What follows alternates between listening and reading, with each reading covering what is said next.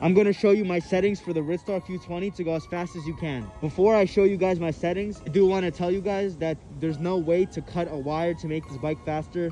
There's no way to unlock the bike to make this bike faster. What I'm showing you guys right now is how to get the most out of your Q20. So to go to your settings, you're going to hold the up and down button.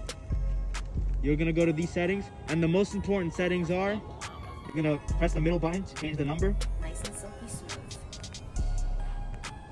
And you're going to go to this, PO6 1, PO6, and click 23. 23 is your wheel diameter. This is the wheel diameter of these wheels. I know these wheels are 20 inch, but because of the tires, it makes it 23. And the next setting I'd recommend is going to PO8 and putting this to 100. This number is the max power you'll get out the bike, so 100% of the power. These are the only settings that you need to make this bike go as fast as possible.